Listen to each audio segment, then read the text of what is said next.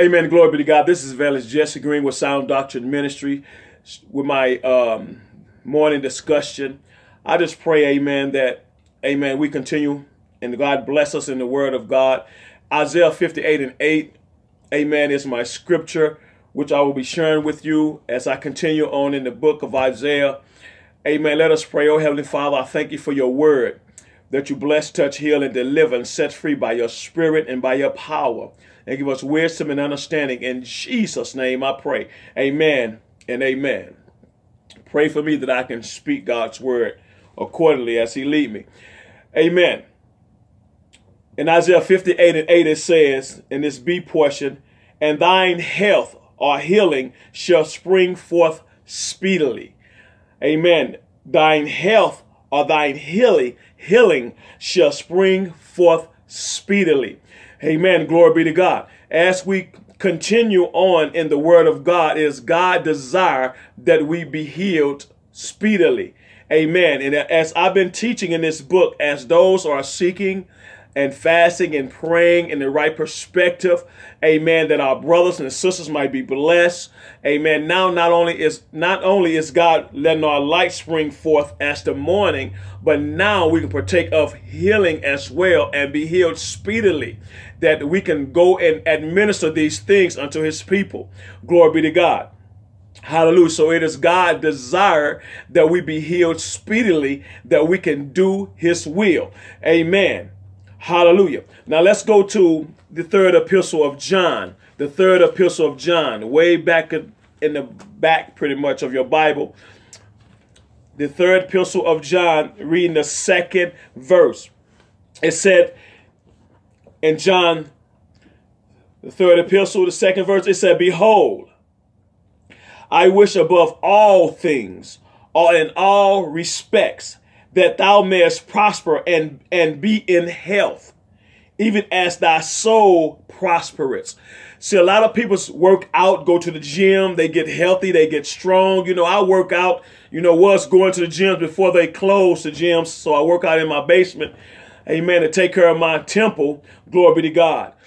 Amen. But we don't want to just be health nuts and just taking care of these bodies, because these bodies are perishable. We're taking, really, if you understand, God wants us to be healthy, but we're only taking care of ourselves that we might be healthy.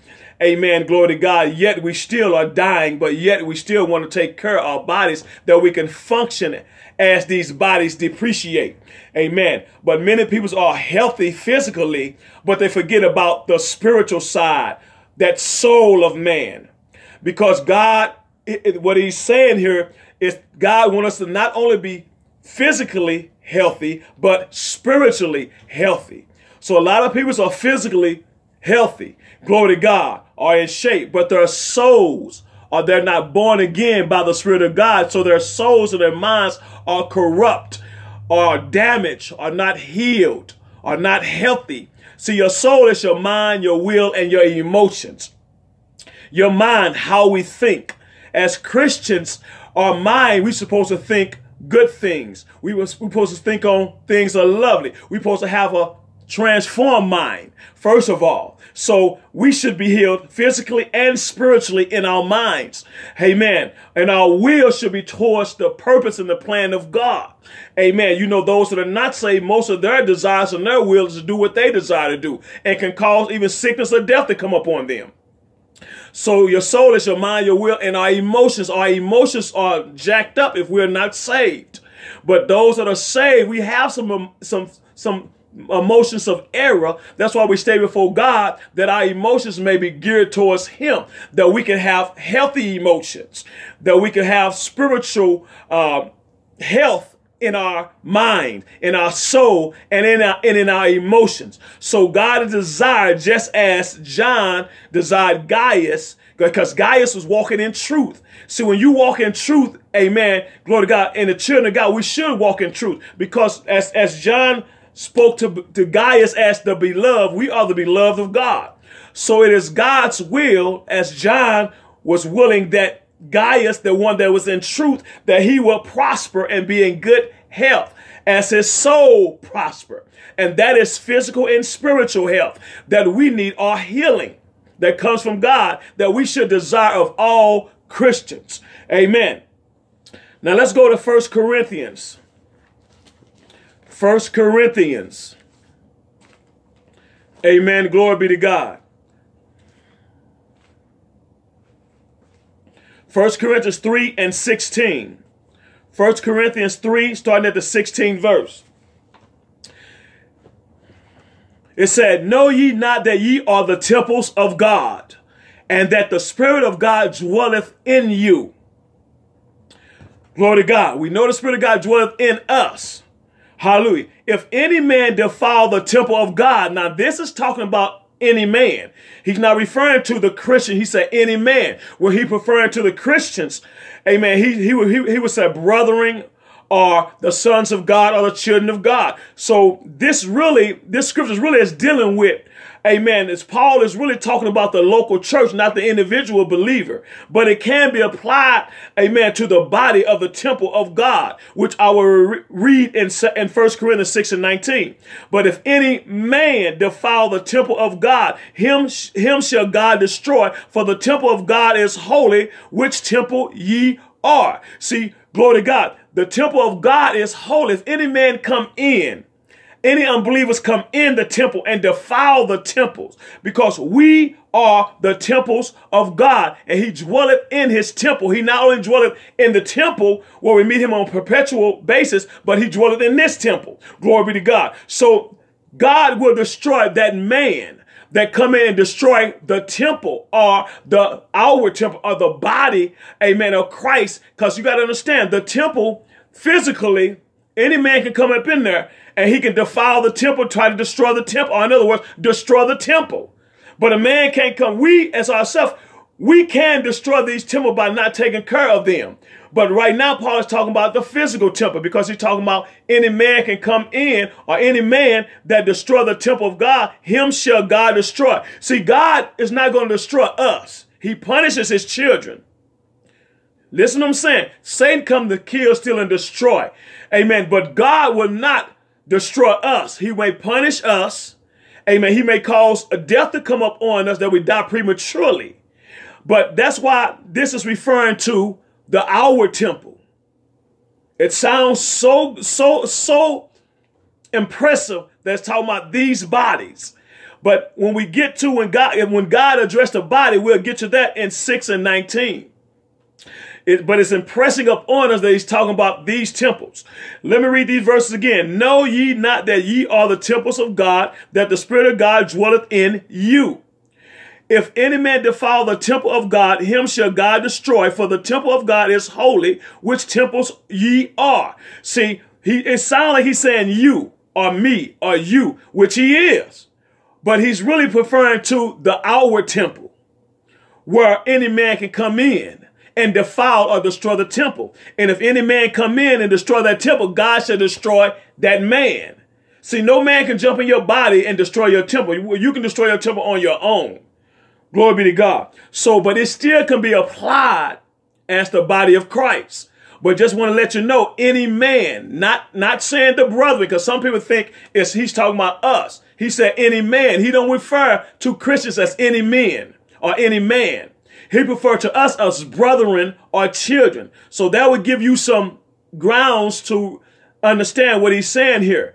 Now, you can use it, you can apply it to these temples, but Paul is really talking about not the temple of the individual believer, but he's talking about the local church. Amen. So let's go to 1 Corinthians 6 and 19, where he talks about the body. He mentions it plainly. Amen. 1 Corinthians 6 and 19. What? Know ye not that your body is the temple of the Holy Ghost, which is in you, which ye have of God, and ye are not your own? For you are bought with a price. Therefore glorify God in your body and in your spirit, which are God's. Now, here he's talking about the body. Because why? We are the temples of God. Hallelujah. Glory to God. And we've been bought with a price. We're not of our own.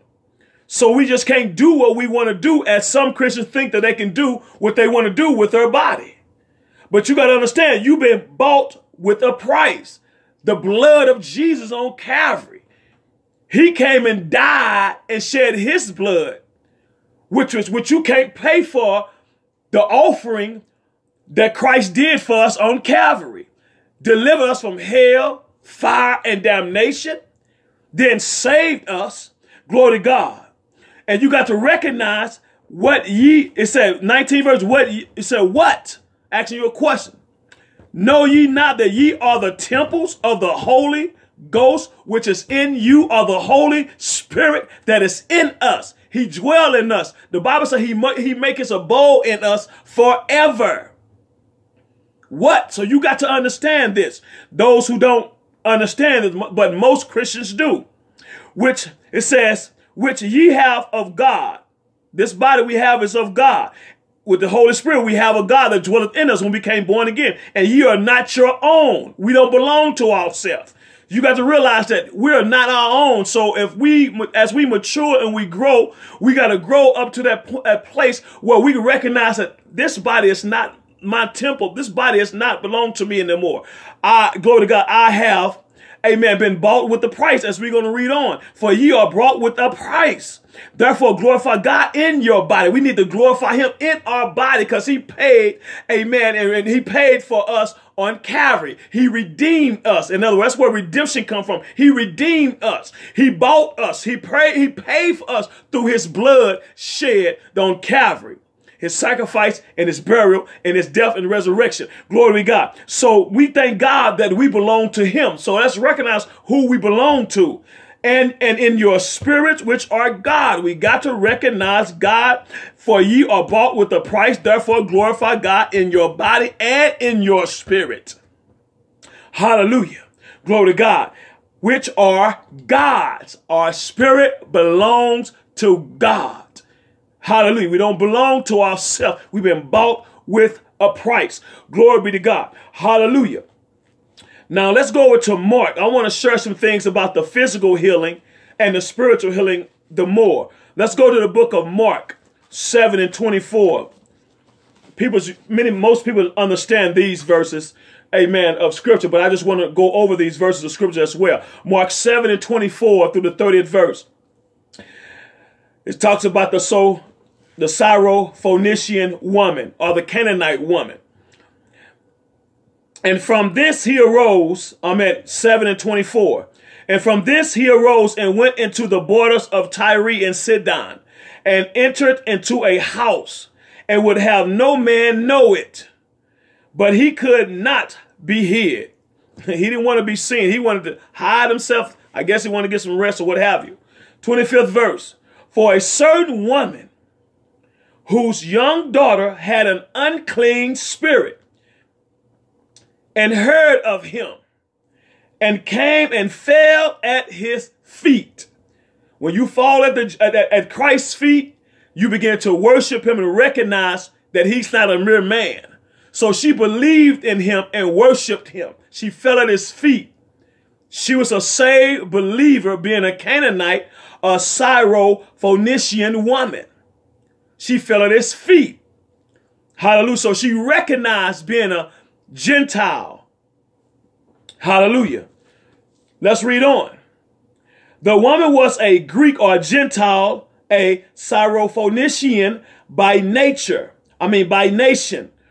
Hallelujah. Or by birth. And she besought him, or kept begging. She kept begging him that he would cast forth the devil out of her daughter. Hallelujah. Amen. She could have cast the devil out of her daughter. But for some reason, because she believed in Jesus Christ, she fell at his feet and she worshiped him.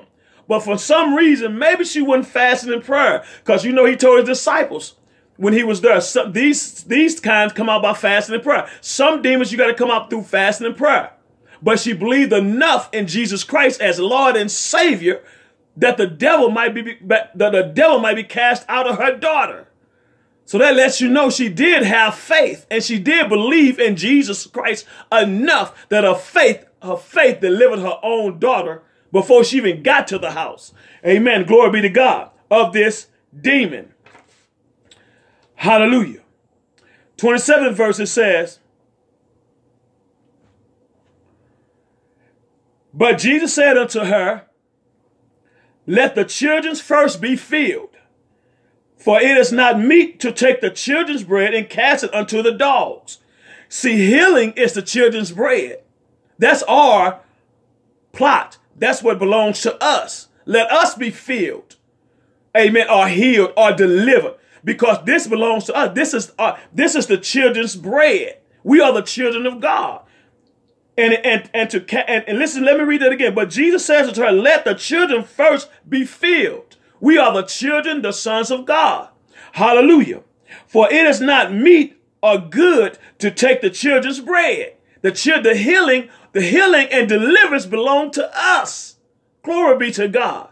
He said it's not good to take it and cast it to the dog. So listen, and take it and cast it unto the dogs. See, he was not being cruel or dismissal, but he tests her. He tests her resolve, persistent. He tests her resolve and her persistent and her faith. He was testing her. Now, she could have got mad. You call me a dog, and just walked away. And her daughter wouldn't get healed. But she was begging and persistent in that 26th verse. And let's read it again. The woman was a Greek or a Gentile or Syrophoenician by nation or by birth, and she besought him or kept begging him that he would cast forth the devil or the demon out of her daughter. She was persistent. He tried her faith. Okay, you want the children's bread? You want me to give it to you? But listen, then Jesus said, well, let the children be fed first. Glory to God. Let them be filled first. For it's not meet to, I'm in the 27th verse, but 27th verse again. But Jesus said unto her, let the children first be filled. Hallelujah. For it is not meet or good to take the children's bread and cast it unto the dogs. So he wasn't trying to be rude, or the little dogs. He wasn't trying to be rude, glory to God, but he wanted to try her faith and see her persistence and test her resolve and persistent and her faith as all in one. Hallelujah. So, amen, let's read on. The 28th verse. And she answered and said, listen to this woman's faith.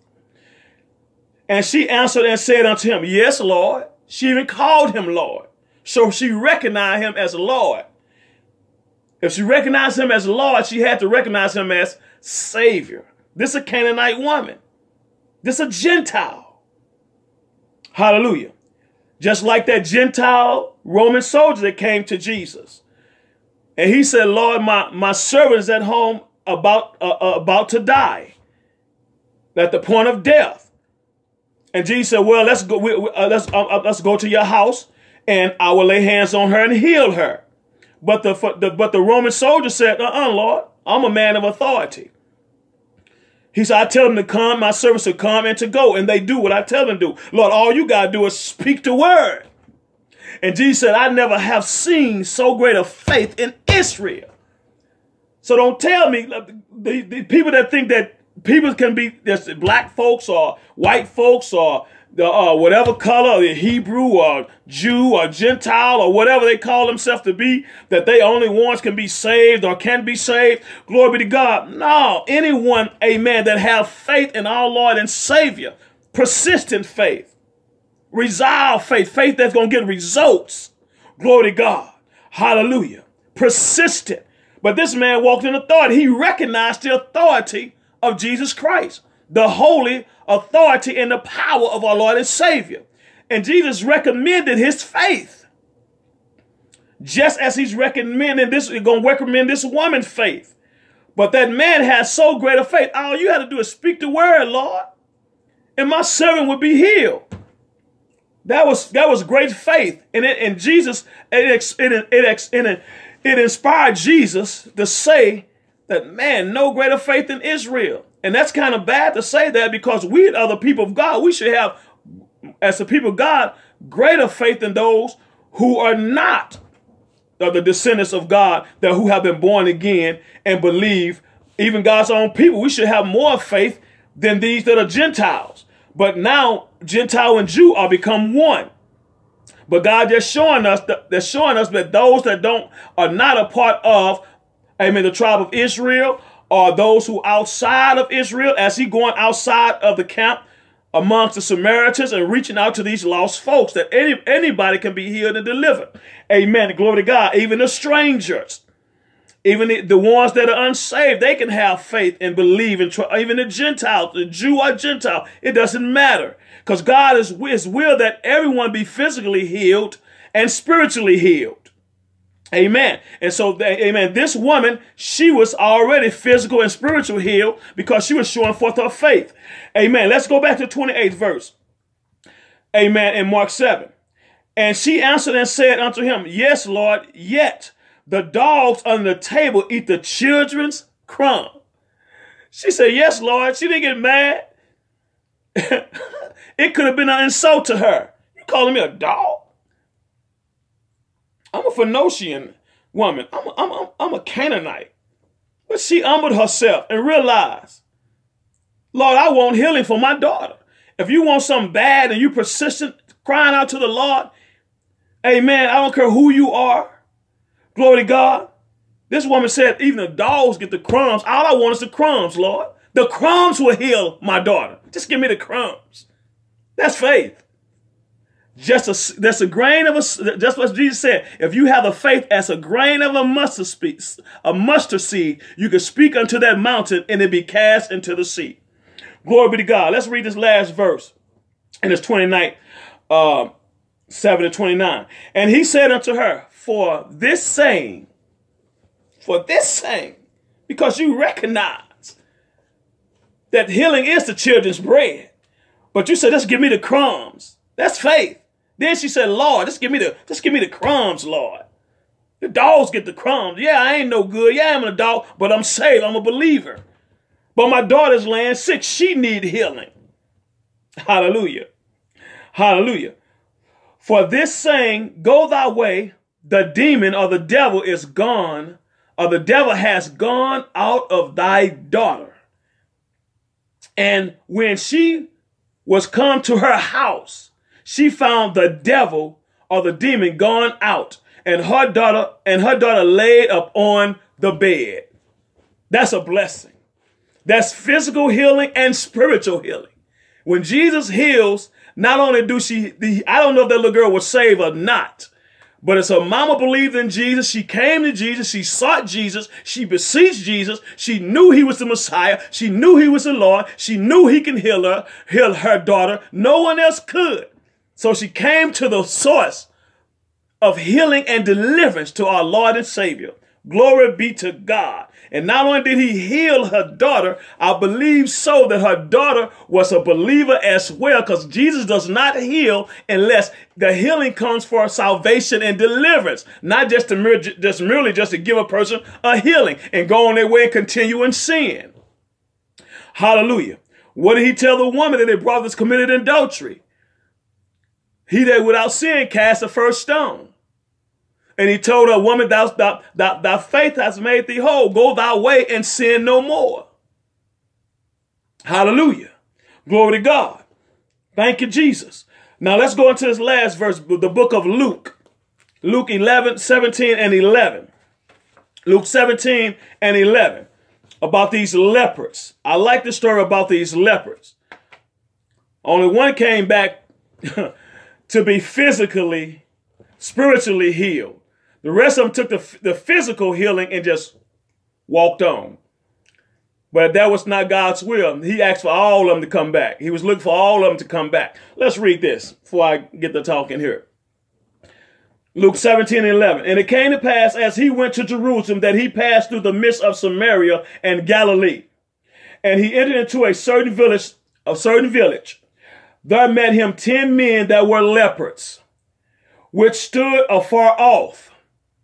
You know, the lepers always would stand afar off because they had to proclaim unclean. They couldn't be a mix around the crowd because leprosy was contagious. Glory to God. And in the 13th verse, they say, and they lifted up their voice and said, Jesus, Master, which means teacher, have mercy on us. 14 verse. And when he saw them, he said unto them, go show yourself unto the priest. Go show yourself into the priest. Now you can read in Leviticus about the priest, about the cleansing of the leopard and going before the priest is in Leviticus 14 chapter, the 1st to the 32nd verse. They had to go to the priest in order to be cleansed from leopard or to be pronounced clean. The priest had to pronounce them clean after they went through the ordinance of cleansing a leopard. Amen. But they didn't even get to the priest. Matter of fact, this is, as we read on in this, in the 18th verse, it talks about these are being strangers or these being Gentiles. Gentiles were forbidden to enter in the temple inner courts or confinements, let alone a leopard. So but they went head on in faith, regardless of the rituals or the laws or the institutions of the temple. And let's read on. It says, and it came to pass, it's 14 verse in Luke 17. And it came to pass that as they went, they were cleansed. They was going to the temple, going to the priest, regardless of the fact of they wouldn't welcome or strangers or Gentiles were forbidden to enter into the temple's inner confines, let alone a leopard. But they believed what Jesus said. Hallelujah. To the cleansing of their souls, of their bodies, physical health. Now spiritually, only one was physically and spiritually healed. Let's read on. And one of them, when he saw that he was healed, turned back and with a loud voice glorified God. A loud voice glorified God. Hallelujah. And fell down on his face at his feet, giving him thanks. And he was a Samaritan. The Samaritan. Hallelujah. Fell at his feet, began to worship. They begin to honor and give him praise and give him glory. Hallelujah. Only the one of them. Let's read on. And Jesus answered and said, were there not 10 cleansed? But where are the 9? See, Jesus is not in merely want to heal people physically and they go on and not be healed spiritually. Glory be to God. He wants them to be made whole physically and spiritually. Glory be to God. And that's what we're going to read on and we end in this 19th verse. Amen. The 18th verse says, there are not found that return to give glory to God save this stranger. Save this stranger, this Gentile. Hallelujah. He came and he glorified God. I guess that when they was going in faith, they probably was thinking, we can't go to the temple, but we're going to go. If Jesus said go to the temple, we're going to go to the temple. I guess the rest of them kept on going to the temple, to the religious folks. But he came back and worship and honor the true and the living God. He just didn't get a physical healing. He got a spiritual healing as well. And that's why, amen, God required us to be healed. That's why I read in John, the 3rd epistle of John. Amen. Let me read that again. Amen. It says, beloved, we are the beloved children of God. I wish in all aspects or all respects that ye may prosper and be in health, even as your soul prosper. Spiritually, we got to prosper, even as our physical body prosper and be in good health. That is the will of God. Those that are walking in the faith and the truth of our Lord and Savior, the beloved. Glory to God. So this stranger, this Gentile, people going to tell me that only Jews going to be saved. That's a lie. They need to read the word of the Lord and they'll realize that God comes to save and die for the sins of the whole world. That's why I titled this message, and thine health shall spring forth speedily. As they was going, this leopard and the other 9 were healed speedily. As they went, they was cleansed or healed. Hallelujah. Let's finish this 19th verse. And he said unto him, arise, go thy way. Thy faith has made thee whole. God wants us to be whole, born again, having filled of his spirit. healed physically, have physical health and spiritual health. That has been made whole in our bodies and in our spirits, our soul, our mind, and our emotions. Thank you, Lord, for your word. Amen. It's a blessing to be able to share this with you guys. Amen. Be healed speedily, physically and spiritually so. In Jesus' precious name, amen and amen. And God bless you with love.